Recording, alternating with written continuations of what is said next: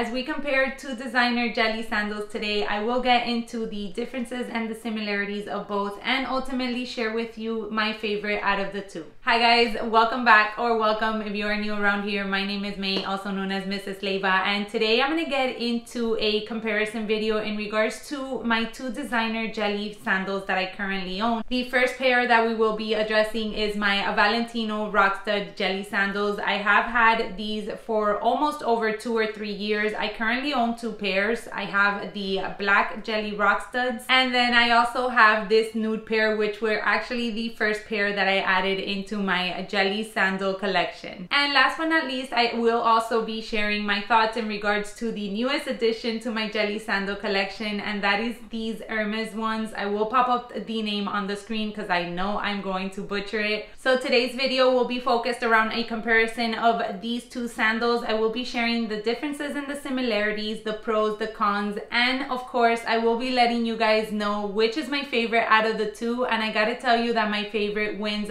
by a landslide. Now without further ado, let's jump right into the comparison. Both of these are currently available for purchase. The Hermes, you can only get them through the Hermes website or through USA. The Valentino Jelly Rockstuds are actually available through various websites and retailers as well. The Hermes currently retail for $315, while the Valentinos are a little bit more expensive at $490. Now the detail on the website says that the Hermes sandals are made of a rubber sole, while the Jelly Rockstuds are a PVC material. Pretty much they are about the same sort of material in my opinion. So I ended up going to Google, and it actually says that rubber is a heavier and more durable material than PVC.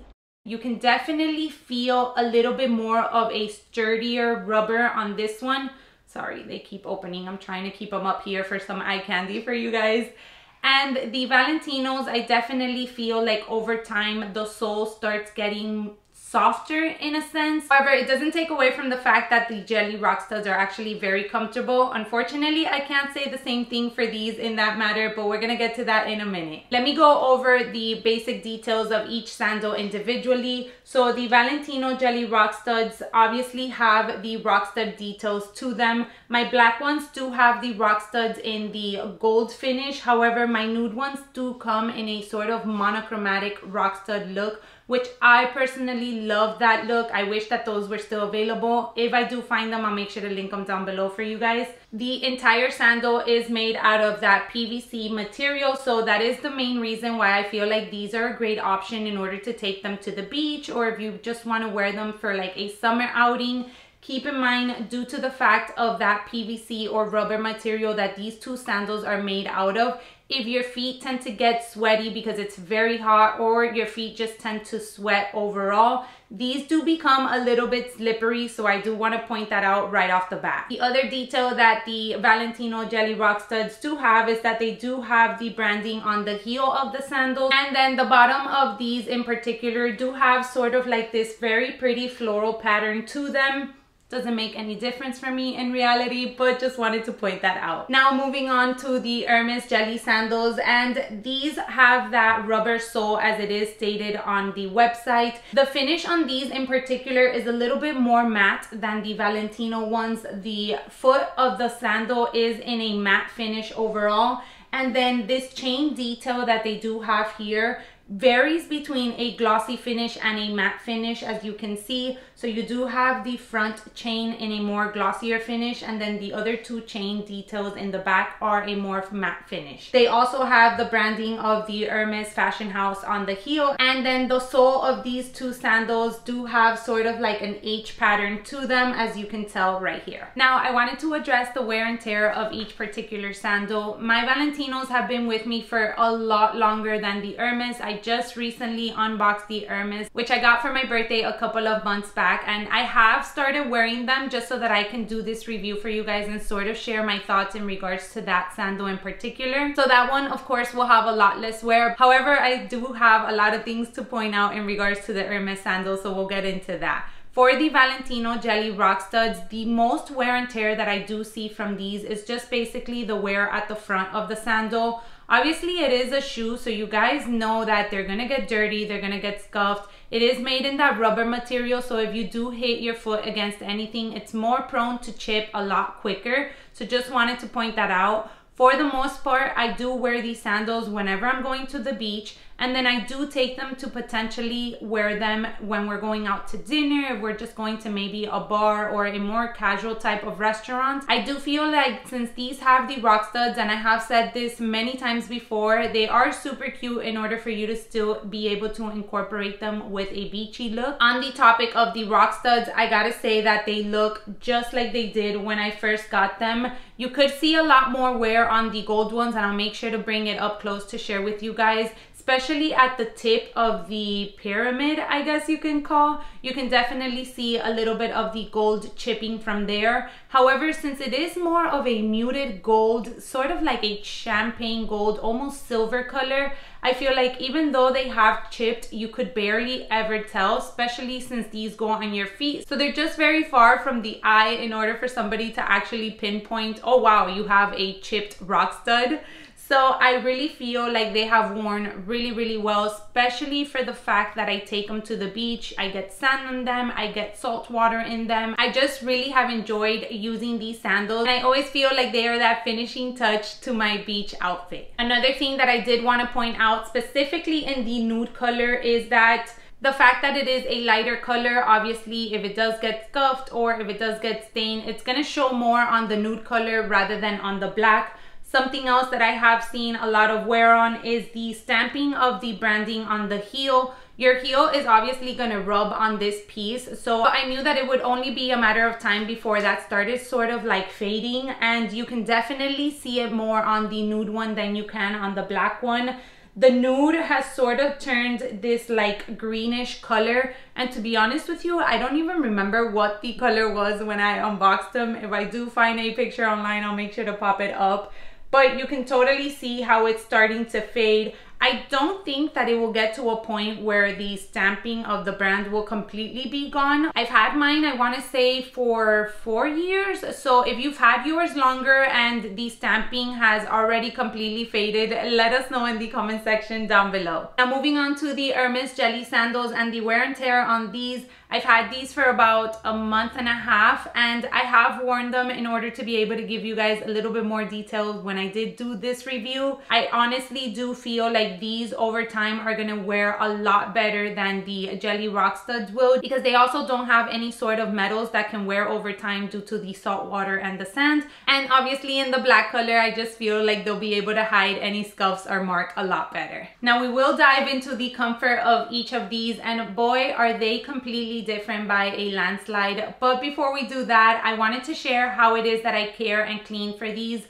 So as I said, I wear them majorly whenever I go to the beach. So obviously they're gonna get sand, they're gonna get salt water on them. So whenever it is that we're heading back home, what I do is I just kind of give them a rinse on the showers that the beach offer. And then once we make them back to the hotel or my house, I do give them a deeper rinse in the sink. I definitely have a little brush that I use just to try to get into the crooks and crannies of these sandals in order to get out any sand that might be stuck on there. And then I just use a towel or even a paper towel to dry them out. I've also cleaned them with a alcohol-free wipe, and that works just as well. I just lay them out to dry if I want to, or once again, I just use a paper towel in order to dry them. So they are a super carefree type of beach sandal. I mean, I wouldn't expect them to have so much maintenance to them, even though they are designer.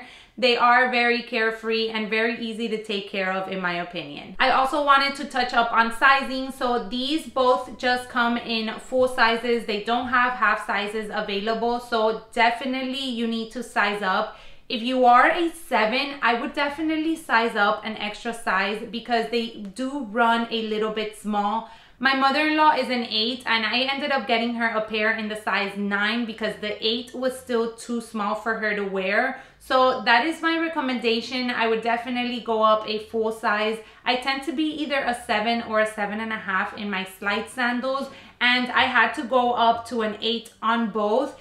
For the Hermes, I would definitely try to go into the boutique and try them on, just because you do have this sort of caged style here in the center. So if you do have wider feet, or if you do have a higher arc on your foot, then this can definitely be a little bit tight. I'll definitely get into more detail once I address the comfort of each sandal, but if you could definitely go into the boutique to try these out, that's what I would recommend for you to do. All right, now let's get to the fun part, and that is the comfort of these two. As I have said, I have had the Valentino Jelly Rockstud sandals for a longer period of time. I do feel like the fact that it just has one simple strap here makes it a lot better in order for your foot just to fit in and hold on to the sandal. I know you guys will understand me, so I'm going to try to explain it as best as I could. But when you wear these sort of flip-flop style sandals, your toes are basically holding on to just this little piece in the front. Therefore, you can feel like your foot can cramp a little bit over time. You can also feel a little bit of cramping on your calves. However, these sandals are just very comfortable to wear. So in that sense, I really enjoy using these. I have mentioned it before when I've talked about these previously, but I've actually even worn these to go like into the mall or just to run some errands on the weekends, and I've worn them non-stop for hours, and when I get back home, my feet are perfectly fine. I don't have any pain on my heels. They honestly are a really good, comfortable pair of sandals, and I've gotten questions from you guys before asking me if I would recommend them, and I 125% would. As I said, I feel like not only are they a great, cute little beach sandal, but I also feel like you can transition them into other occasions where you just need to wear a basic pair of flip-flops. Now, let's address the comfort level on these bad boys. You guys, I love them. I think they're very cute. They're very Hermes. They're everything that I expected them to be, in the sense that I like how they fit on my foot. I really like how they look, especially when I'm just wearing a cute little cover up. Comfort-wise, these are not it. You guys know that I love doing review videos, but you will always get honest review videos from me. No matter if the piece was expensive, if it was a gift, whatever it is, I will always tell you guys the truth. And unfortunately, at least for me, these have not been as comfortable as I expected them to be. As I said with the Valentinos, right from the start, the moment that I used them, they were always comfortable. Maybe these will get comfortable over time, so I'll definitely keep you guys posted, probably over on my Instagram, or maybe just do a quick little review here on a future video. But as of right now, I gotta say that these are not the most comfortable shoes. I love that I can just wear them, go to the beach with them, hang out at the beach, and then just wear them and come back. These would definitely not be that pair that I would probably wear later on at night to go out if I needed to walk like for a longer period of time. Definitely not the pair that I would reach for if I was running errands for a couple of hours. I personally have not the highest arch, but I do have a little bit of an arch at the top of my foot. So this part right here is really tight on my foot. So in that sense, it does get a little bit uncomfortable. And the main thing that I did notice comfort-wise is this band up here. I believe it is the way that it's hooked to this little chain piece, but this really rubs between my fat toe and then the other toe that comes next to it in a very uncomfortable way. This piece is also very, very stiff, so it doesn't have much give in order for your feet to slide a little bit more comfortable. So by far, that is the top two things that I noticed from these sandals. We just came back from Naples and I made sure to take them with me in order to wear them to be able to give you my thoughts better in this review video. And those were the two things that I noticed right away, especially when they get sand in the shoe. The fact that the Valentinos are more of an open style sandal, once they do get sand in, your foot just sort of continues to walk in them very comfortably. You don't feel any rubbing of the sand. These, I did feel a little bit of discomfort in that sense. Back again to the fact that you have this sort of cage style right here, which wraps around the top of your foot a little bit more. So therefore, if you do get any sand in between this piece and then the top of your foot, you will definitely feel that rubbing there. As for my heel and as for the sole of the sandal itself, that is very comfortable. I don't have any complaints in regards to that. We did walk in order to grab a little bit of lunch, so we probably walked around for about, I would say, maybe like 20-30 minutes, and I didn't feel any discomfort on my heel part. However, as for my toe, because of this little thong part, I'm not sure what this is called, you guys, and then the cage style of the sandal, those two were the parts in which I felt the most discomfort. All right, so I think I pretty much touched up on everything in regards to these two sandals. If I missed anything or if you have any other questions, let me know in the comment section down below and I'll try to address them as best as I can. As I mentioned, I did want to share which is my favorite out of the two, and I'm sure it comes as no surprise, but that is the Valentino Jelly Rockstud. Here we have both pairs that I own, and I honestly feel like not only are these sandals so much more comfortable than the Hermes ones, I really just like the fact that they can be incorporated into different outfits, especially for a beach vacation. I live in Miami, so I go to the beach a lot. But even besides that, I go to a lot of places that are by the ocean, so I really feel like I can incorporate these into looks, whether I am going to the beach that day or I'm not.